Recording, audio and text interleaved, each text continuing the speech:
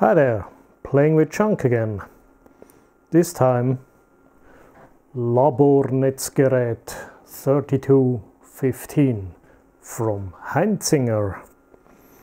And HEINZINGER is a Swiss company that I think still makes lab power supplies. That's what Labornetzgerät means. And I almost got that one for free because, well, it cost me 50 bucks, but that's nothing for a 32 volt 15 amp power supply. The problem was someone bumped on this knob and the potentiometer on the backside fell apart, and well, it was quite easy to repair because I simply had to reassemble the pot, and yeah, it works. And today I want to show you how it works, because I think that's a quite interesting design here. It's a linear power supply, but it's also a switched power supply. So it's a switched linear whatever power supply. In the first moment it looks like a super normal standard power supply. There is a big ass transformer. Yes, it is big. The whole power supply weighs about 20 kilos or more. I haven't put it on a scale, but yeah. Then we have some sort of rectifier here. We have caps nicely connected with thick copper wire here. There is input from the rectifier and output to the regulating transistors, and also to the board here that controls everything. It has its own small power supply here with this transformer. The diode here, that's just the diode which is in parallel to the output. I think that's only a protection diode or a freewheeling diode, as you call it. Okay, what else do we have? Here is another board that's for the LED volt and amp meters. There are the two potentiometers, one for the current, for the voltage, and one for the current, which is here. The blue thing down here, and that's the part I had to reassemble. It was simply, yeah, someone bumped here the knob, and the cover on the backside fell off and all the parts fell out, and that's it. Down here, power switch, nothing special, just switching the main voltage. Okay, so let's see how it works. It's simple. You turn it on, you select your output voltage with these 10-turn potentiometers. Yeah, it's two of them. It goes to almost 32 volts, and we are limiting the volts right now. If you're turning the amps down, it switches over to current limiting, which is indicated by this LED. Now it's back to voltage limiting. And if we hook up a load, we can try that. And as a load, we need a resistor, and if we want to draw 15 amps, the full capacity of this power supply, we probably need a big resistor, like this one. That's a 1.7 ohm resistor, and from the size, I would say it's about a kilowatt or something. I don't know, it's very old. I got it from a museum. They cleaned out their stuff, and I found it in a box from with some free stuff. Okay, let's connect it. You see, I took the large diameter wires And let's go on.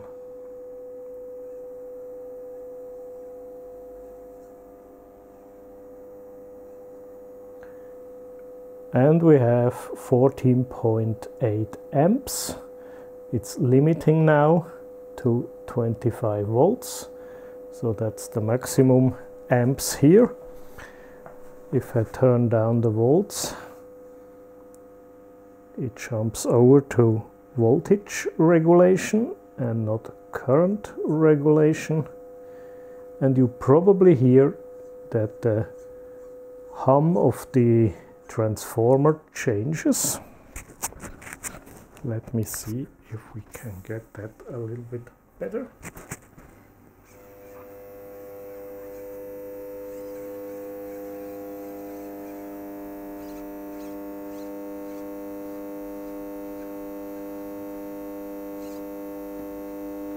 And if we disconnect the load, the hum stops.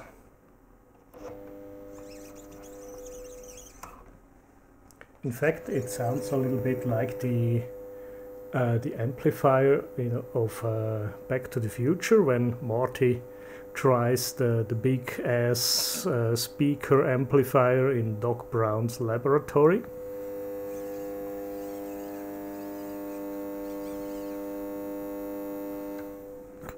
Maybe they used such a power supply for that sound effect. We don't know.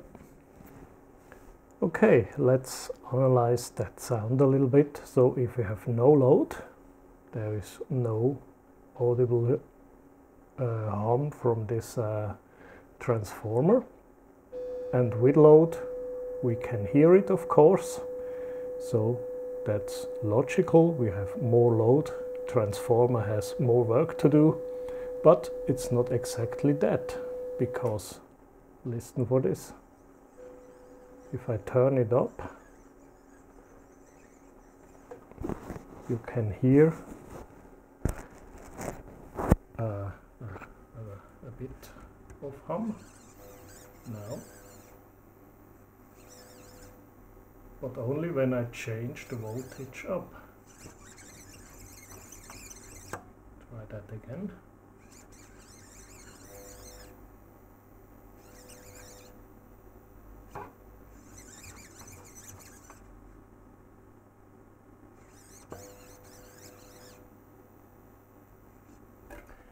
Okay, and that gives us a little indication that there is something more than just a linear power supply. And well, let's have a look what they did.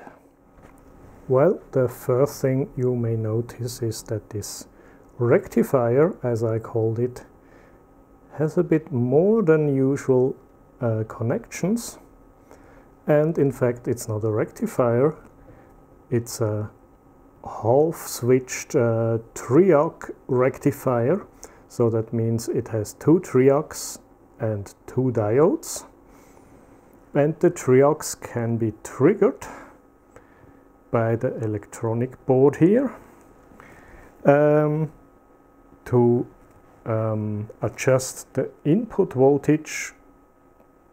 So I call this the input voltage before the regulator transistors before the output. So they regulate the input voltage to the transistors according to the value we select here in the front. Okay, I will show you that on the voltmeter. Maybe that's a little bit clearer. Well, first I connect my voltmeter probes here. That's very convenient with these copper rails here. And we see I have 30 volts on the output. And I have 38 volts on the capacitors. Okay, what happens when I connect the load? Of course, the voltage will drop a bit because of the current. So I have now an output voltage of 25 volts and the input voltage on the capacitor is 27.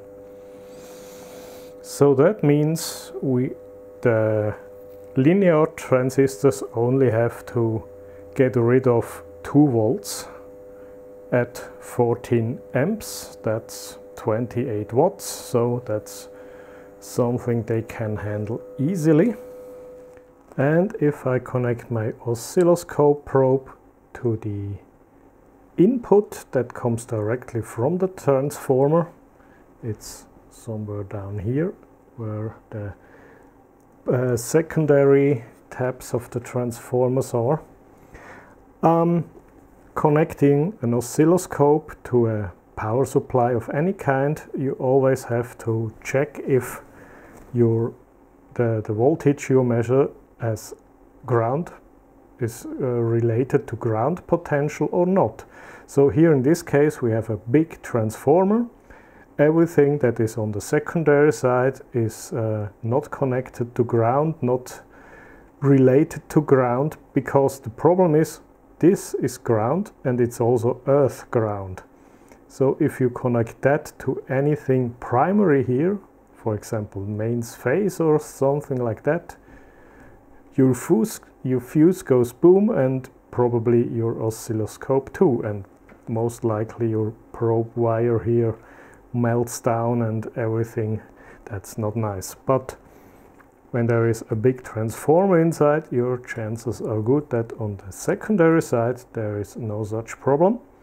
And if you're not sure, you better use an insulation transformer, a transformer that has a 230 volt input and a 230 volt output, or 110 and in and 110 out if you live in the US or somewhere else. That isolates you or your device from mains potential, and you can hook up your probes without any danger. You still have to be careful because high currents are always possible, but yeah. Okay, let me see. I take this one here, and I hope I don't slip and short everything. Okay, that's it. So that's what comes directly from the transformer, and it looks like that. So the wavy lines you see right in the moment, no, not now, maybe a little bit later, that's yes, that's what I mean. That's command signals on the mains line. These signals are used, for example, to switch the current meters, the electric meters in your house, from low tariff to high tariff, or well, maybe now in the evening it's from high to low, and they normally occur at the full hour or every quarter hour. So now it is over with these signals. We can watch our sine wave, and you see the sine wave has a little bit a notch here. I turn down to, let's say, 0 volts. Okay, notch is all gone. That's almost a perfect sine wave. And now we have that notch. We have an output voltage of 3.5 volt. And that little notch is now down here, close to the 0 line. And if I turn up the output voltage, that notch climbs up. That means that's the switching point of this triac, which goes up to a higher voltage. Now it switches at a higher voltage, giving a higher voltage out to the capacitors. It's now on 40 volt DC. And of course, if I turn it down, it will switch at the lower voltage to to pass only a lower voltage to the capacitors, which is now, when the output is 0, is 8 volts. So that's the minimum capacitor voltage here in this power supply. And you can see something else. If I turn up quite fast, the width of this notch here, well, I just call it like that. Oops, I messed up my focus. Okay, that's okay. So the width of this horizontal line here changes. So when I turn back to 0, it's almost gone, it's completely gone. And then I do nothing now. It will come back at a certain moment now. So why is that? The problem is when I turn up the voltage, I turn up the voltage on some large capacitors. And these large capacitors need to be charged. So if I go down, the charge on the capacitor is higher than what I actually need. So it doesn't, so it stops switching at all, completely. And now, when the point is reached, when the capacitors have discharged, which is now, it starts to recharge them to 8 volts. And if I turn up slowly, I only have a small charge, so the width of this horizontal line says, give me the time, how long the triacs are open to charge the capacitors. And if I turn that up quite fast, it has to charge faster, so the horizontal line gets wider. So let's try that with a load. I give it a medium voltage of 15 volts. So the notch here is, well, not in the center of the sine wave, but a little bit higher. And now, at the moment, we are drawing 0 amps. There is no load connected. And what we see here, the little horizontal line, is the time where the gates of the triacs are energized, where the triacs are actually open to pass current to the transistor, to the capacitors, and of course the transistors too. And now I connect my load, and you see this horizontal line here gets much wider because I'm drawing current right now. It has to supply more current. It's now 8.8 amps. So it has to stay on longer. And the same, of course, here on the other side for the negative part of the sine wave. Okay, let's turn it down. Voltage goes down. You see the amount of power has reduced. So at the moment I have 0 volts and 0 amps, so that's just idle current here. Let's go to 4 volt and 2 amps. That's with load. That's without load. You see it's open for a shorter time. With load, it's open for a longer time. And if I turn up the output voltage, it does not only go longer in time, it also goes higher in the, well, it's also a question of timing, but yeah, that's how the primary side of this power supply is regulated, or the input side, or however you want to call it. Primary is a little bit confusing because we are not talking about the primary of the transformer, because the primary of the transformer is of course directly connected to the mains voltage, and that does not change. So that means this design here eliminates some of the problems of a linear power supply, because on a linear power supply you always have the full voltage on the transistors, in this case 40 volt. Let's say the output voltage is only 5 volt, so the difference is 35 volts, which has to be heated away by these transistors. And given we have an output current of 15 amps, 15 amps times 35 volts, that's 375 watts, which has to be dissipated by those transistors down here, and of course by the heatsink here. For that much power you certainly need a bigger heatsink, more transistors, and probably a fan to get rid of the heat. So they reduce the input voltage to an amount which is only a couple of volts above that voltage you actually want. So you have a primary regulator and then a secondary regulator which does everything a little bit more precisely. Yeah, and so at, for example, 5 volt output, you have an input of probably 10 volt, makes a difference of 5 volt.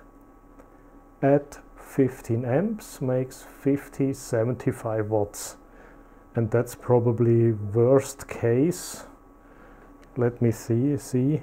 Yes, for example, at 32 volt output we only have, what did I say, 35 volt input.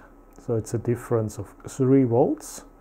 At 15 amps, that's 45 watts. So that's much better than 300 something watts. Okay, I think that was an interesting design, and I hope you enjoyed that little excursion into switched and linear power supply technology. Thanks for watching.